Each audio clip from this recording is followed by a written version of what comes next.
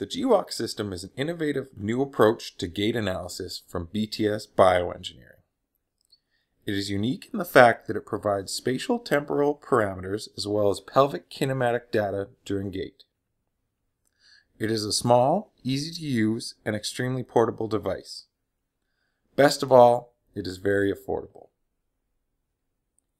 The system works by using a triaxial accelerometer, gyroscope, and magnetometer to precisely track its position in space. It connects wirelessly through Bluetooth and transmits the data in real time. In as few as 20 steps, you are provided with an automatically generated, objective gait analysis report that includes graphs and values, including speed, cadence, step and stride length, gait cycle duration, stance, swing, single and double support times, as well as pelvic kinematics. This is very useful information to support a treatment plan, compare treatment options, track changes or improvements, and just generally quantify results. It also gives hard evidence to paying agencies regarding the effectiveness of your treatment. The objective reporting also protects your practice against audits. In this video, we will walk you through the steps required to perform an analysis, cover the basic capabilities and features of the software, and have a look at basic data interpretation. When you first open the software, you are greeted with the home screen. The first step is to add a patient.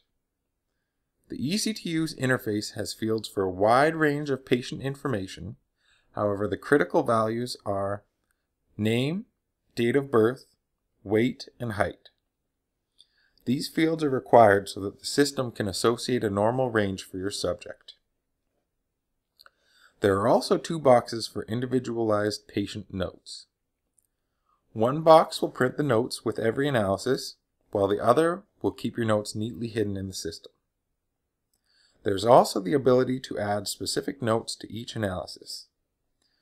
These features are useful to track your patient's treatment. Once you have a patient file created, have your patient don the belt. Switch the G sensor on and place it in the sensor pocket. The sensor is then positioned over the L5 vertebrae. It must be properly centered for accurate results. At this point, prepare your patient for the analysis. Click the Walk button on the right-hand side, which will bring up the acquisition window. When you're ready to start the analysis, click the Start Storage button. The patient must stand still for 2 seconds to calibrate the sensor. During this period, a stabilization bar will pop up on the screen and then disappear when the sensor is ready to record. The G-Walk system also incorporates video recording. If you wish to record the analysis through your webcam or a camera connected to the computer, click Enable Video Capture at the top right. The subject should then walk a minimum of 20 steps. Don't worry if the patient has to turn around during the analysis. The software will automatically recognize and remove these turning steps. Once you are satisfied with the recorded gait, click Stop Storage and OK. The software will now generate a report. Once the report has been generated, you can print it, create a PDF copy, or simply use the G Studio software to view reports. When viewing a report, the first section you will see is the numerical values.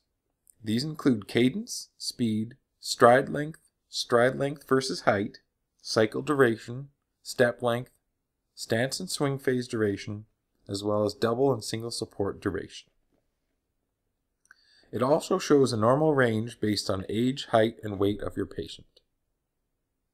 The second section shows a visual representation of all the steps taken.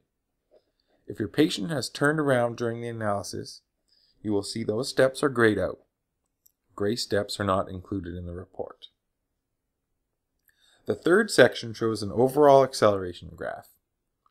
The dark line in the middle is the average of all steps taken. The green band above and below is the standard deviation.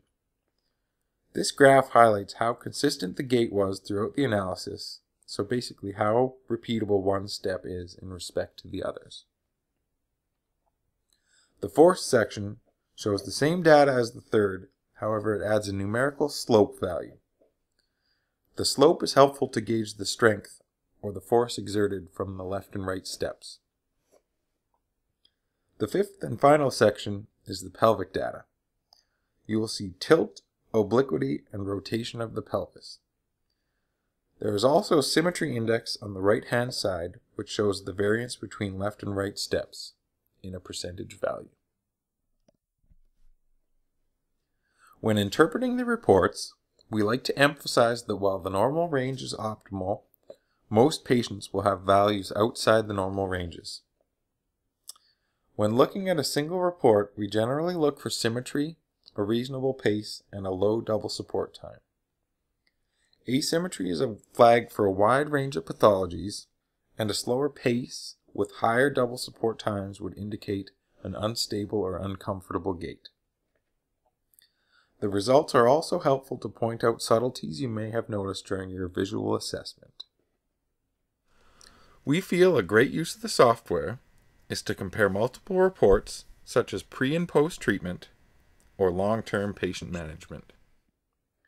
To compare reports, it is easiest to create PDFs for a side-to-side comparison on the computer, or simply use printouts.